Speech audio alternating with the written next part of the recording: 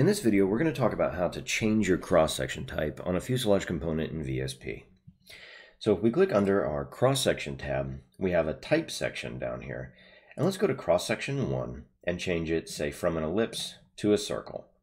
Now notice that it averaged the height and width and just gave you a diameter. If we come to something like, say, a super ellipse, it's going to keep those parameters and then it's going to give you additional controls. So VSP is going to do its best to try and keep the section about the same as the previous selection, but it's going to make some decisions to try and make things a little bit smoother. In this case, let's go ahead and adjust, say, our M and N parameters, and now we have a super ellipse defining this section. But notice how it's still lofting smoothly. If we go and change this surface to something like, let's do here. It's still lofting this surface cleanly between here. Now, you can also have a cross-section. Say, let's do cross-section 2 and do something that's maybe not very clear. You can use a 4 series airfoil, and let's bump that back to something like 12%. So here, we've placed a NACA 12 airfoil in the middle of our fuselage. If we go back to our transparent material, you can see that here.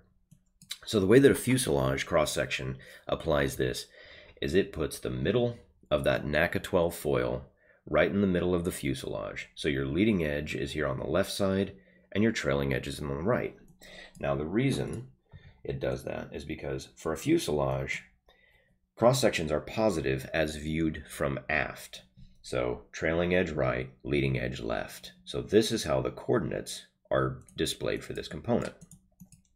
Notice how the component is still lofting the feature lines between each of the relevant points from cross-section to cross-section. So you can have completely dissimilar cross-section types and even come here and start trying to push this back against this other component.